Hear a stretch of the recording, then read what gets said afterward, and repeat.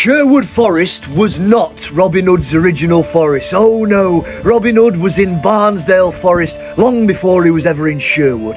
Yes, the first Robin Hood stories come to us in the form of ballads, and the original ballads tell of the exploits of yours truly, Robin Hood, the rebel yeoman outlaw operating in the Barnsdale Forest area of Yorkshire.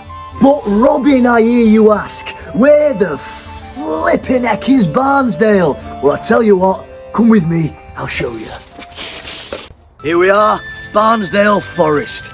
Historically, Barnsdale lay within the West Riding of Yorkshire, an expansive thick woodland covering most of the south of Yorkshire and reaching up across into the west towards Wakefield. Poachers. Have that, you bastard! My venison. Connected to Sherwood Forest by the Great North Road, Barnsdale was teeming with life. Full of deer and various other game animals, it was a popular location for royal hunts, some of which were led by myself when I worked as a forester.